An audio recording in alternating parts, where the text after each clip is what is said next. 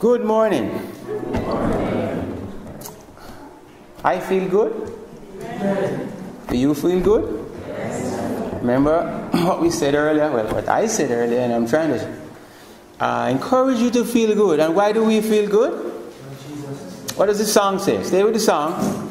Every time I talk about Jesus, I feel good. I'm here to talk about Jesus, and you are too. The mere life that you live and everything that you say and do, Jesus should be told. I am happy again to be here and to share with you some thoughts that I see as very important. You know, at the first opening night, David said, we want to talk about truth, right? Present truth. And I said to myself, what is truth? And the Bible tells me, thy word is truth.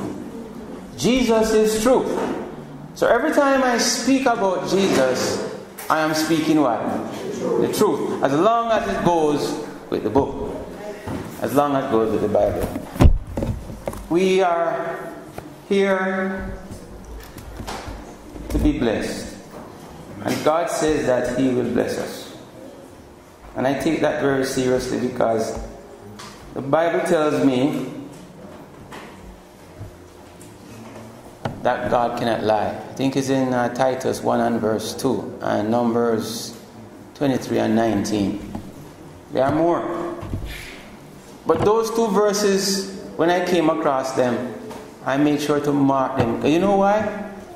Because, excuse me, for many years, my Christianity felt like it was a lot. I was trying hard, I guess like many people. And there are days you tried and you got good results, and then shortly after that you would fall into a situation and you're doing things that probably only you and God know about, probably. And your conscience, you can't hide from it. It tells you that you're failing miserably. Until I was introduced to the message of righteousness by faith. Praise God. That message has changed my life. Will you kneel with me, please, while we pray?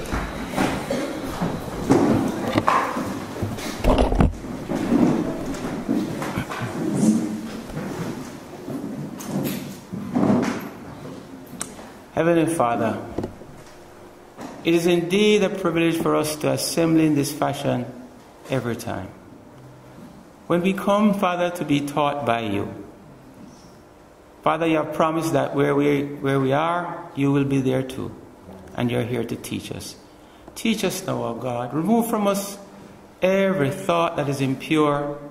Forgive us where we have said or done anything. Cleanse our hearts and open our minds so that your Spirit, which you promised that will be poured out, that we might be vessels ready to receive this blessing that you say, and I know that you will give. Speak through me, O God. Let the words that I speak be yours and not mine. And may the hearers, Father, may the ears that these words fall on, may they believe. May they believe. In Jesus' name we pray. Amen. Thank you so much. David spoke about yesterday shadows and reality. He spoke about type and antitype. And today I just want to kind of continue on in that vein, if you will, and share with you some thoughts that I see as very relevant and as present truth, because what we're really talking about is simply the old covenant and the new. And it came to my attention a few months ago that many people are still, Christians are still living and worshiping in the old covenant. And it was very startling to me that I was doing the same thing too. Until I started to study and truth started to come out, and I was convinced that there needed to be a change. So I want to share some of those thoughts with you today. You could call it the physical versus the spiritual. I just entitled it that. The physical versus the spiritual. You know, Jesus told his disciples in Matthew 9 and verse 16, he says, No one patches up an old coat with a piece of new cloth. Why? For the new patch will shrink and make even a bigger hole. Think about that. Nor does anyone pour new wine into old wineskin. Why? For the skin will burst and the wine will pour out and the skin will be ruined. But instead, new wine is poured where? Into new wineskin or new bottles. And both will be kept in good condition. Now I don't know how you understand that verse. And there can be different applications or understanding. But at the end of my presentation, hopefully, the right and the true meaning will come to you. The old, which we refer to as the physical, versus the new, which is the spiritual. I know that we are behind time. I just want to say that it's now 10:15, 10:17, and I'm supposed to be through in an hour. I'll do my best. Okay. All right. What is your understanding of a covenant? People say it's an agreement. Okay, fine. Some say it's a contract on what they do. It's a promise and all of that. Fine. I would like to submit to you a very simple but important way or understanding or definition of a covenant is simply, it's an agreement that brings about a relationship of commitment. Again, it's an agreement that brings about a relationship of commitment between God and His people, between you and God, between me and God. If you think of it along that vein, I think things will be very simple. You know, Jesus said to some church folks a long time ago, He said, the Jews, He says, you search the scriptures, which, by the way, another term for scriptures is what? Word of God. But when He said that, what was He referring to? Specifically, the Old Testament. The Old Testament or the Old Covenant. Or you can even say the law. And He says you search them, for in them you think you have what? Eternal life. But they, referring to the scriptures, or the law, or the Old Covenant, does what? Testify or give evidence of me. We usually stop there, but the next verse says, you are not willing to come to me that you may have life. Wow. Here's our group of people who are searching the scriptures.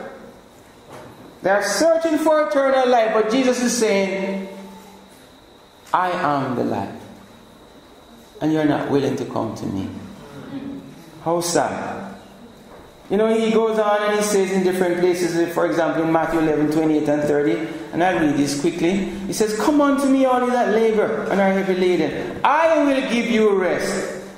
Learn of me and you shall find rest in your souls. John 6 and verse 37, He says, I will not cast you out, him that cometh to me. John 14:6 says, I am the way, Jesus is speaking. I am the truth and I am what? Life. Not life, the life. It's important that we get this one right. He's not referring to just the mere existence of living things. He's referring to the life of God, His life. That's what He's saying. And He says, if you come to me, I will give it to you. And He says, I am come that they might have life in another place. And He says that they might have it what? More abundantly. And even the beloved John, in the book of John chapter 1 and verse 17, John says, for the law was given by Moses, but grace and truth came by Jesus Christ. And we beheld His glory, the glory of the only begotten of the Father, full of grace and truth. Full of grace and truth. The law was given by who? Moses. But technically, who gave the law? God gave the law. But we understand that, so we're not going to go into that today. But let us remind ourselves that the law, or the scriptures, because remember now, the New Testament was not written yet. So when we're talking about the law and the scriptures, we're talking about the Old Testament. Let's keep that in mind as we speak, right? The Old Testament, it meant everything to the Jews. You just have to read the Bible and you'll see. The religion which we know as what? Judaism. Judaism stood on, or you could say it was based on what we call the law. Upon what the law said. And as I said, that was very sacred to the Jews. They were proud of it. And they practiced it religiously. Just look at the life of Paul. I'll give you a good example. It was a system based on law. So we can call that, or it is called, a judicial system. As David said yesterday, it was not Christianity. It wasn't then, and it is not today. God gave Moses, yes, who was the leader at the time, who gave it to them. And it was a system, yes, designed by God, but it was not meant to last forever. I'm speaking about the Old Covenant, the law. It was never designed to last forever. No, sir. In fact, the Apostle Paul says in Galatians 3 and verse 24 to 26, and I'm going to try and read most of this in your hearing in the interest of time. It says, wherefore, Paul is speaking, the law was our what? Schoolmaster or our tutor to bring us to who? Christ.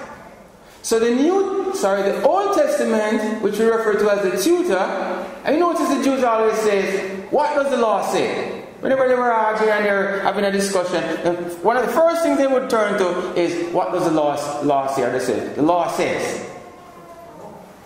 But Paul says it was a tutor to bring us to Christ, so that we might be what? Justified by faith. We might be made righteous by faith. But law cannot do that. But he goes on to say, but after faith is come, you're no longer under schoolmaster. You're all the children of God by faith in Christ Jesus. Galatians 3:19 says it was added, giving you the reason because of what? Transgression. And in Hebrews 7 verse 19 says the law made nothing perfect. It was only a teacher. It was your tutor. It has its purpose and it still does today. But it made nothing perfect. In fact, the writer of Hebrew, he understood this, and in chapter 7, where am I? I beg your pardon. In chapter 10 and verse 5 to 10, he quotes from Psalms. Did you know Psalms are part of the law? Yes. Psalms 40. You read Hebrews 10, you'll see that. So he's quoting in Hebrews 10, but he's really quoting from Psalms 40. He says, sacrifice and offering thou wouldest not, but a body hast thou prepared for me. In burnt offering and sacrifices for sin thou hast had no pleasure. I jump down to verse 8. Above when he says sacrifice and offering and burnt offering and offering for sin thou wouldest not, in other words, did not desire, neither had pleasure therein, which are offered by law. So the whole sacrificial system was based on what? Law. Very clear. And verse 1 says, for the law having a shadow, as pointed out, of good things to come, and not the very image of the thing, can never with those sacrifices which were offered year by year continually make the comer perfect. But he goes on and says, he takes away the first that he may establish the second. Which is the first? The Old Covenant. He says he takes it away so that he may establish the second, by which, referring to now, the second, you are sanctified through the offering of the body of Jesus Christ, once for all, as Jeremy said yesterday, for everyone and for all times.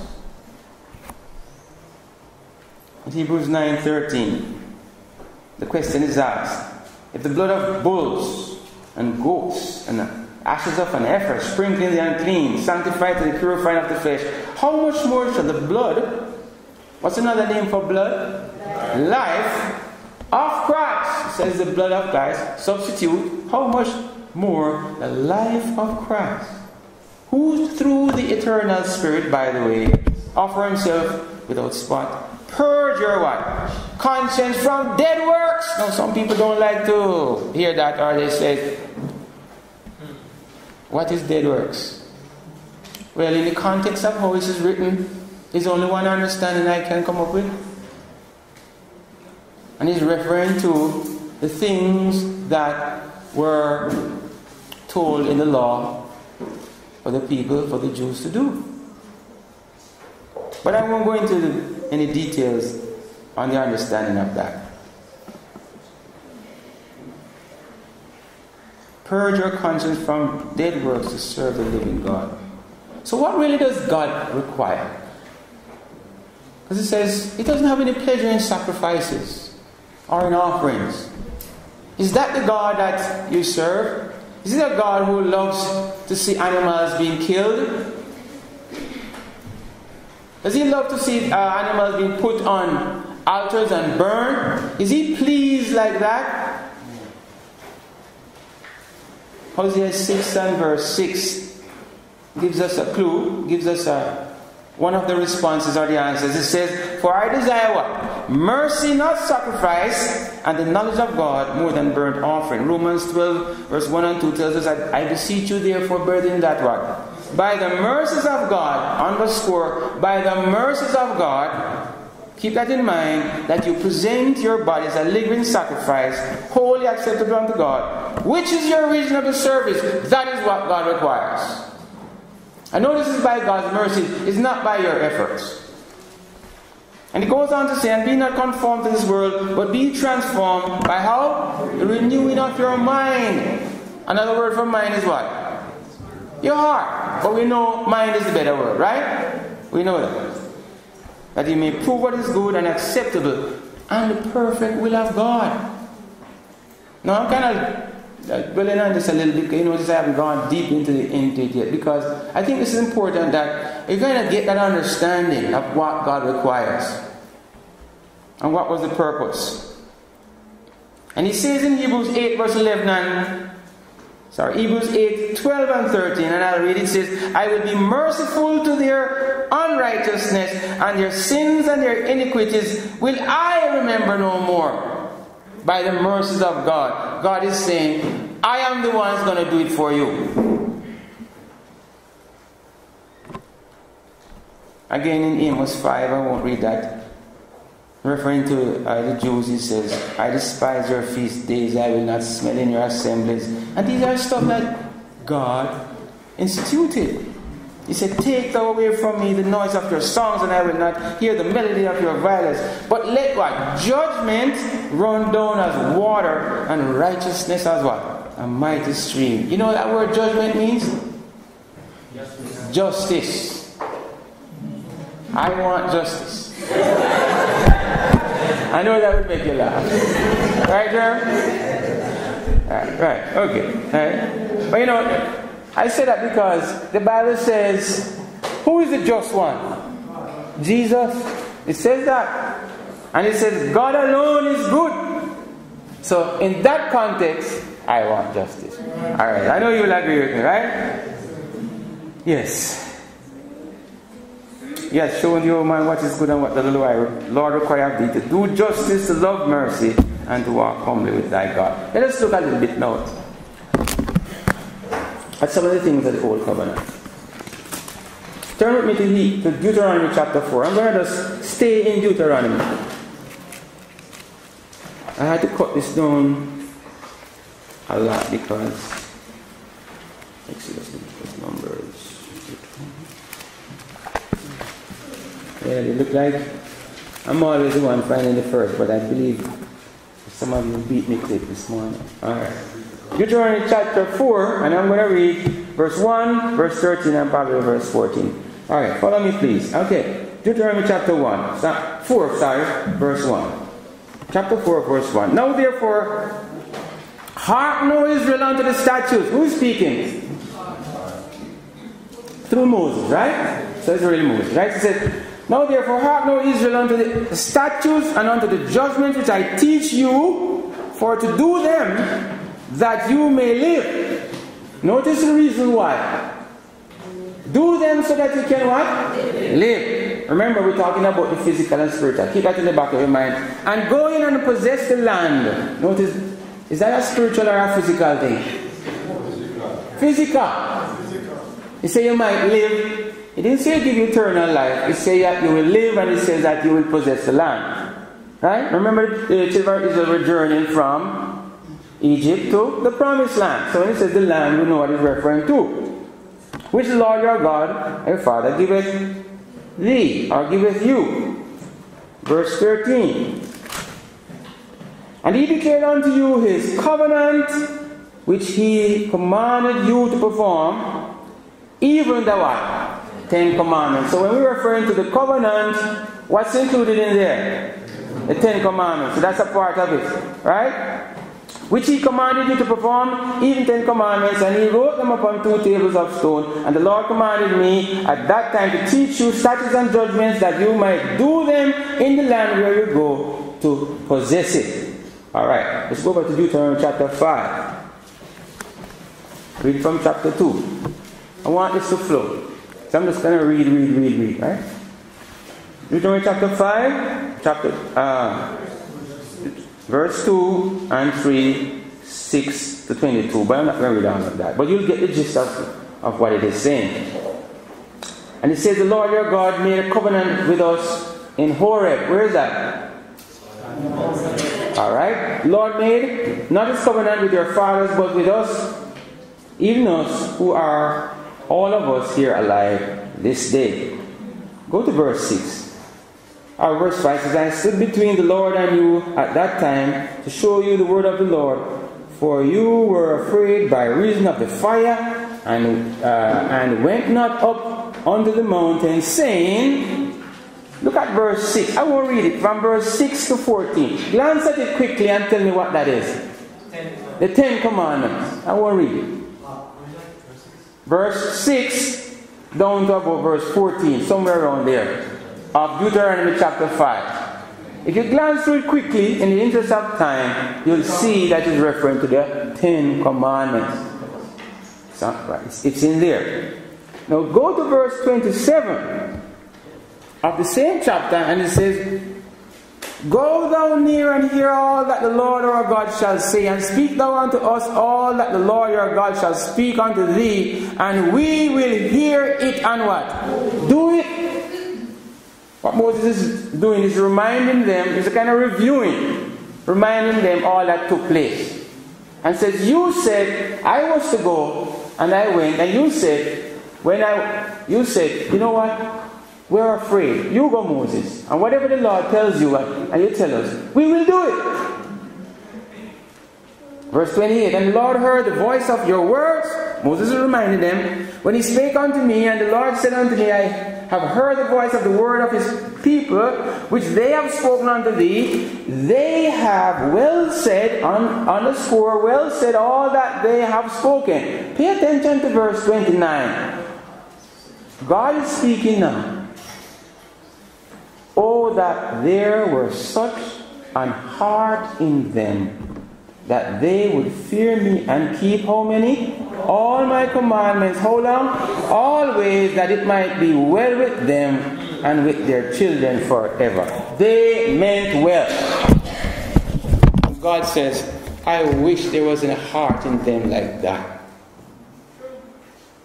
They were not joking. They were serious. They thought that, they understood. Fearful, yes. The Bible says even Moses was afraid. But they says, yes, Lord, we will do it. But God knows the heart. Does he not? I know something, we're not much different, We mean well. But God says, oh, I wish you had a heart like that. I wish you had a heart like that. Look at verse 32 and 33. You shall observe to do, therefore, as the Lord your God hath commanded you. You shall not turn aside to the right hand or to the left. You shall walk in all the ways which the Lord your God hath commanded you, that you may live, and that it may be well with you, and that you may prolong your days in the land which you shall possess. Notice it says here, you shall walk in all the ways. Where in the Bible does it say, even one time, that the children of Israel walk in all the ways? Or in fact, is there anyone that does that? Do you know of anyone who does that? Because I don't know. There's only one being, and that is Jesus. But that's what it says. The promise is based upon what they did. Deuteronomy chapter 6. Verse 3. Hear therefore, Israel, and observe to do it, that it may be well with thee, and that you may increase how? Mightily. Is that a physical or a spiritual? Physical. It goes on to say that the Lord your God of thy father hath promised thee the land that floweth with what? Milk and honey. All physical blessings. Let's jump down to verse 24. And the Lord commanded us to do all these statutes to fear the Lord our God for our good always, that it might be what? That he might preserve us alive, physical again, as it is at this day. And it shall be your righteousness if, don't miss that little word, it is your righteousness if we observe to do how many? All these commandments before the Lord our God, as he hath commanded us. I think you get the point I'm making. It was conditional. If you are able to do that, then you can claim all these promises. But it was all physical. But you know, it says, it shall be your righteousness. What is man's righteousness? What? No, I didn't say. What does Paul say man's righteousness is? Is as filthy rags. Okay. He says it's the law. He says it's the law. The Bible says there is none that is righteous. No, not one. In Romans chapter 3. In Psalms 53 it says, every one of them is gone back. They all together become filthy. There is none that doeth good. No, not one. In Ecclesiastes 7:20 it says, for there is not a just man upon the earth that doeth good and sinneth not. Isaiah 64 says that we are all as unclean things, and our righteousness are as filthy rags. Our iniquities like the wind have taken us away. And Paul in Philippians 3 and verse 9, and that's the verse I wanted to get to, says, and be found in him, not having what? My own righteousness, which is what? Of the law. That is man's righteousness. But it goes on, and it says, but. In other words, that but makes a difference. That's man's righteousness, but it says, the righteousness that he wants, it says, the rest of the verse says, but that which is through the faith of Christ, the righteousness which is of God by faith. So, the righteousness here that we see in Deuteronomy chapter 7, that was man's righteousness. That was the conditions given to the Jews, the children of Israel at that time. Unfortunately, they meant well, but they were not able to do it because it was only based by law. And none of us can keep the law perfectly. If you look at Deuteronomy 7 and verse 9, it says, know therefore the Lord your God, he is God. the faithful God which keepeth the covenant with mercy with them that love him and keep his commandments 1,000 generations, and repay them that hate him to their face, to destroy them. He will not be slack to him that hated him. He will repay him to his face. Now that's kind of serious. Here's a God that gives you some directions, and he says you have to keep all of them, and if you don't keep them, I'm going to repay you to your face. It's not something you can get around. It stands out very clear. It says in verse 12, therefore, same Deuteronomy 7, it shall come to pass if you hearken to these judgments and keep and do them, that Lord your God shall keep unto thee the covenant and the mercy which he sware unto thy fathers. And he goes on and says, he will love thee and bless thee in verse 13 and multiply thee, and so on and so forth. Notice the condition again. God is saying, if you do these things, then you will receive the blessing. And in Deuteronomy 8, of course I won't read that, it gives a reason for the commandments. And in Deuteronomy 8 verse 1, we can look at that one, just those 3 verses. It says, and all the commandments which I command thee this day shall you observe to do them. Notice again, all, that you may live, physical, and multiply, physical again. That means in numbers, physical multiplication. That means the increase, the descendants. And go in and possess the land, physical again, which the Lord sware unto your fathers. And thou shalt remember all the way which the Lord thy God led thee 40 years in the wilderness, to humble thee. Notice he's giving the reason. To humble thee and to prove thee, to test you, to know what was in your heart, whether you would keep his commandments or not. And he humbled thee and suffered thee to hunger and fed thee with manna which thou knewest not, neither did thy fathers know, that he might make thee know that what? Man shall not live by bread alone, but how? Every word that proceeded out of the mouth of God. The reason for all of this,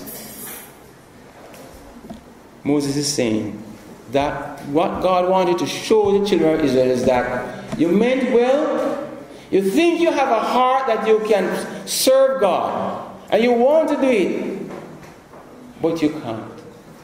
You can't of yourself. And he tries to bring out this picture more and more. And this chapter and verse, Deuteronomy 8 and verse 4, it's the same verse that Jesus quoted in Matthew 4 and verse 4. When did he say that? He was speaking to the devil. Remember his temptation, he says what? Man shall not live by bread alone. This is where he was quoting from.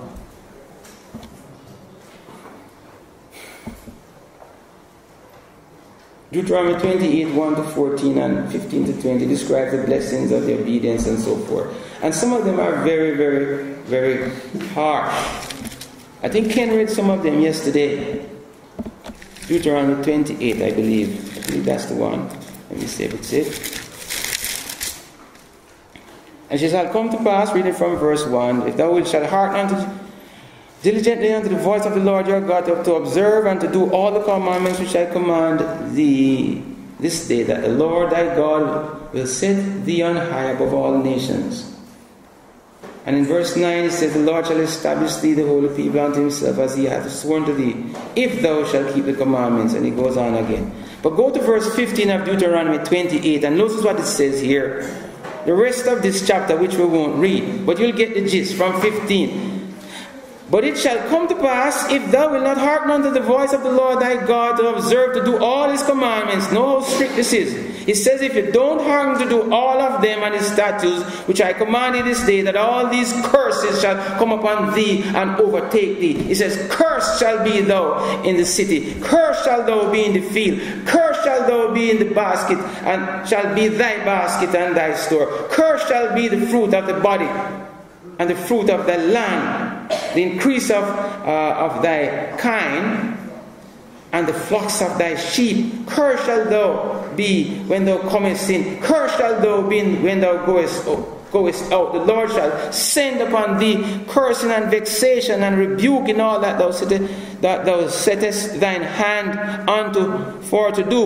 Let's jump down to 21. The Lord shall make the pestilence cleave unto thee, until he have consumed thee from the land, whether thou goest to possess it. Verse 22, the Lord shall smite thee with a consumption, and with a fever, and with an inflammation, and with extreme burning, and with sword. Verse 23, and thy heaven that is over thy head shall be brass, and the earth that is under thee shall be iron. Verse 24, the Lord shall make mercy, the rain of thy land powder and dust. 25, the Lord shall cause thee to be smitten before thine enemy. Verse 26, thy carcass shall be meat unto the fowls of the air. The Lord, 27, will smite thee with the Dutch of Egypt. Does that sound good to you? That's the old covenant. That would scare anybody. And they still never kept it. You can't spiritualize this away. No, it's not. That is the old covenant, or a part of it. Obedience to the statutes and judgments and the commandments in the old covenant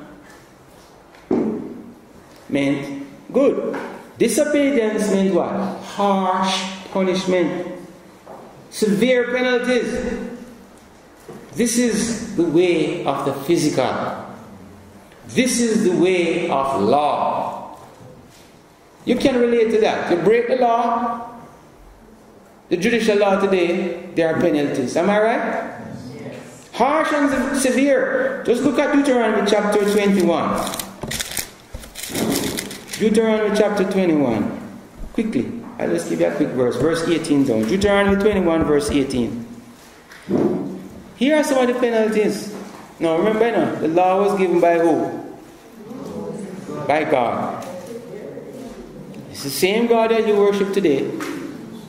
Under the old covenant it says, if a man have a what? Stubborn and rebellious son which will not obey the voice of his father. Is that common today? Alright. Or the voice of his mother, and that when they have chastened or chastised him, will not hearken unto him, then shall his father and his mother lay hold of him and bring him out unto the elders of the city and unto the gates of his place. Verse 20, and they shall say unto the elders of the city, this is our son. This our son is stubborn and rebellious. He will not obey our voice. He is a what? Glutton and a drunkard. And all the men of his city shall do what? Stone him with stones that he should die. Man, don't you think that's severe? Many of us would not be alive today. Stubborn and rebellious. Here's another one. Deuteronomy 22. Look at another one. Deuteronomy 22 verse 22. If a man be found lying with a woman married to an husband, then they shall both of them die. Both the man that lay with the woman and the woman, so shall thou put away evil from Israel. But let me ask you, if a damsel that is a virgin be betrothed unto an husband, and a man find her in the city and lie with her, then he shall bring them both out unto the gate of that city, and he shall stone them with stones that they die. The damsel because she cried not, neither, and so on and so forth. Talking about adultery and fornication. Think about if that was applicable today in the church. Alright, I know I'm kind of taking long. Deuteronomy, I think you get the point. One more. Deuteronomy 28. Deuteronomy 28. Verse 15 and down. Don't worry about it. Oh, well, we read that already. Let's look at, you have Numbers 11 too. Let's look at the last one. Ezekiel 20. Can you find that? Ezekiel 20 verse 13, I think.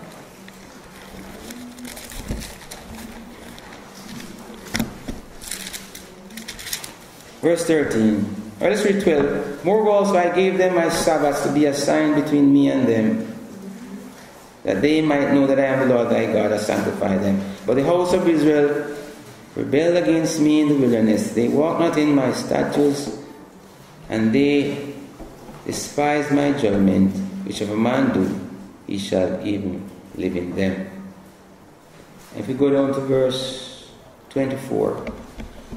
Because they had not excused my judgment, but had despised my statutes, and had polluted my Sabbaths, and their eyes were after their fathers' idols. Therefore I gave them also statutes that were not good, and judgment whereby they should not live. Have you ever read that verse? God says, I gave them judgment that was not good, and I gave them statutes. I gave them statutes that were not good, and judgment whereby they should not live. I never said that. That is the old covenant. But you know the Apostle Paul talks about the old covenant and the new covenant in Galatians 4. And he says, he makes an interesting analogy in Galatians 4, verse 21 to 31, he talks about it. And he says, the one from Mount Sinai, which one is that? The old covenant gendereth to what? Bondage. It gives birth to bondage. That is the old covenant. Brothers and sisters, the scripture says in that same Galatians 4, we are not children of the bondswoman, but of the what? Free. And it says that we are to what? Cast out the what? The bondwoman and her son. It's referring to what? The old covenant. And in Hebrews 8, it reads 7 to 8, it says, for if that the first covenant had been faultless, then should no place have been sought for the second, for finding fault with them, children of Israel. But it says the covenant wasn't faultless either. Remember? He said, behold, the days come to the Lord when I will make a new covenant with the house of Israel and with the house of Jacob. And in Hebrews 9 and verse 1 it tells us then that the first covenant had also ordinances and divine services, and worldly or earthly, it had an earthly sanctuary. All of that is underneath the old covenant. The system of the old covenant was not an eternal one. It was something that is temporal. And even the Ten Commandments had to do with this world. Here, nothing in the old covenant had to do with eternal life. Is that correct? It is true. Nothing. When I say nothing, I mean nothing. It had nothing to do with eternal life. Everything had to do with this world that I said. And in Hebrews chapter 9, and verse 9 and 10 refers to that. In reference to the first tabernacle, it says, it was a figure. We won't go into that much because David expounded and made it so clear and simple for us to understand. But it says it was a figure that could not make him that did the service perfect as pertaining to the conscience. Verse 10, which stood only in meats and drinks and divers washing, and cardan ordinances imposed on them until the time of what? Reformation. Is the time of Reformation still down in the future? I don't think so. I don't think so. Friends, let me put it to you this way. We cannot be Christians of the old covenant and the new covenant at the same time. You can't. You're confused. I mean, I could stay here all morning. I took some time just to give you a gist of what some of the things were on in the old covenant. And we're going to touch the new one in a minute. But you can't. And if that is what we are doing, the Bible says Christ is become of what? No effect to you, and you are falling from what? Grace. For by grace you are what? Saved. You don't want to be falling from that. If we are trying to do this, we have not fully understood the gospel. I don't think so. The old covenant nowhere provides eternal life. What do you want? The theme of our Camp meeting is what? A time to choose. Which covenant are you choosing to serve the living God under? Look, when you don't know is one thing, but when you know, you've got to pull up your socks. You've got to start to deal with it now as you understand the truth as in the gospel and in Christ. It does not provide salvation. The Bible says the law, same old covenant, is not of faith. Think about that. It is not of faith. So you can't compare apples with oranges. The old covenant is not of faith, but the new covenant is of faith. Don't tell me that they are the same. Well, I ask a lot of Adventists, and they say it's the same thing. I mean, I'm not scared to say it because they say, well, just take it from off the tablets and it's now in your heart. I don't think they have a clue as to what that means. For by grace we are saved. We are not under law. So the Bible says we are not under law, but what? But we are under grace. You know what that word grace means? When you have time next time, look it up. Many of us are still in bondage. We're still under law and we don't realize it. Let's take a quick look at the spiritual side.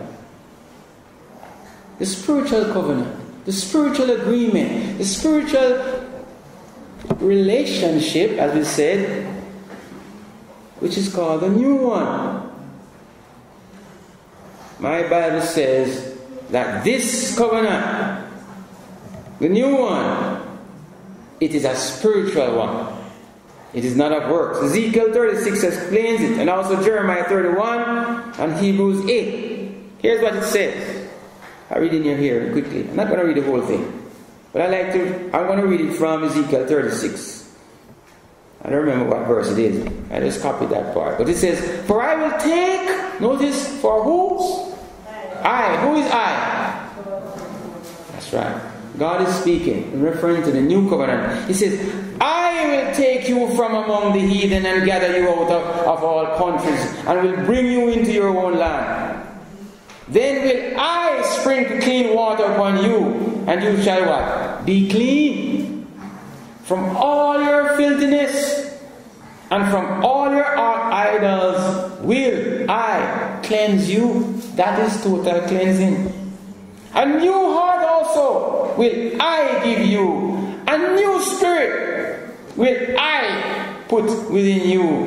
And I will take away the stony heart out of your flesh, and I will give you a heart of flesh.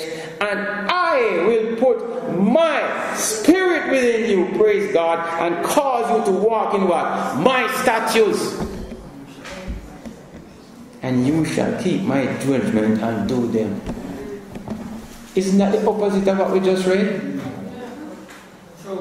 They meant well. They wanted to do it. They tried to do it. And we, or some of us, still trying. Some used to and got it, and they get it, and they're not trying to do that anymore. And now God is saying, don't you see? You can't do it. I wish you had a heart. But he says, I am going to do it for you. Praise God. Hebrews, brethren, are you aware this is righteousness by faith message? Yes. Some of you might not, but I don't have the time to explain today. But just think about that. This is the new covenant. Which one would you choose? Think about it. Hebrews 8 says, I think it's verse 7 and 8. If that first covenant had been faultless, then should no place have been sought for the second. For finding fault with them, he said, behold, the days come to the Lord. I will make a new covenant with the house of Israel and with the house of Judah. Friends, let us understand that the old covenant system was not meant to be permanent as a faultless system. It could not and can never produce righteousness. Galatians 3:19 says, wherefore then serve the law? It was added because of transgression. And in Galatians 3:24 it says, it was our schoolmaster. We already did that. But after faith is come, You are no longer under the schoolmaster. I think that's verse 25. Galatians 3 verse 21. If there had been a law given which could have given life, verily righteousness should have been by the law. The law cannot give life. Remember? Remember what Jesus says. I am come to give you life. I am the one. Romans 6:14. For sin shall not have dominion over you, for you are what? Not under the law, but under grace. You know, I looked up the word grace in the concordance. It is number 5485. Grace. Strong's concordance 5485. It means graciousness, especially the divine influence upon the heart and its reflection in the life. That is what the grace is. It is Christ. It is His Holy Spirit. When Jesus says, I will come to you, that is the grace. That's what we're referring to. The Holy Spirit. And even in Ephesians chapter 2 and verse 8, I looked up the word grace again. It says, by grace are you saved through faith, and that not of yourself. It is a gift of God. It's the same word with the same meaning. A divine influence, which is the Spirit of God, the Holy Spirit. The Bible says in Galatians 4, but when the fullness of time had come, God sent His Son, born of a woman, under the law to redeem those who were under the law, that we might receive the adoption of sons. And because you are sons, God has sent forth what? The Spirit of His Son. Where? Into our hearts. That is the new covenant, brothers and sisters. It is not just a theoretical thing. It is real. Jesus says, I am come that I may give you what? The life. That is it. What is life? It's the Spirit of God. Jesus came and introduced to the Jews a new and a better understanding of the Scriptures. One of the things He says, my doctrine is not of mine. Reading from John 17, verse 16. He says, my doctrine is not of mine, but Him or His that sent me. Did not Moses, verse 19, that's John 7:19, did not Moses give you the law? And yet none of you keeps the law? So why are we trying to keep it then? Is our salvation based on that? Is that why? Or is it because we were brought up and we are bred in thinking that if you do something, you will be rewarded. If you brush your teeth, I'll give you a treat. If you do well in your exam, I'll buy you a prize. And that concept passes on. And we are brought up in the church, and it's the same thing that we were told. If you keep the commandments, and they find scriptures misquoted, yes, and they try to use it, and it says, yes, Jesus says if you keep the commandments, then. But none of us can keep it. I can boldly say that. Some people I can challenge anybody, you can't keep the commandment. Try as you will never keep the commandment. You will never keep the commandment. I used to think at one time that, well, I can do all things, so Jesus is going to come and hold my hand, and together we're going to keep the commandment together. It's not me keeping it. It is Christ in me. He's the one who keeps the commandment. When I die, Jesus lives. That's how I understand it, simply put. 33 and a half years, Jesus demonstrates what it means to be led by the Spirit of God. That's what it says. And He walked not after the flesh, but after the Spirit. And He offers that same life, the new life in Christ. He offers that. In Romans 8:1, Paul says, the Apostle Paul, who understood this, and he says, there is what? Therefore, Romans 8 verse 1 and 2 down, there's what? You know it. No what? Condemnation to them which are what? In Christ, who walk what? Not after the flesh, but after what? The Spirit.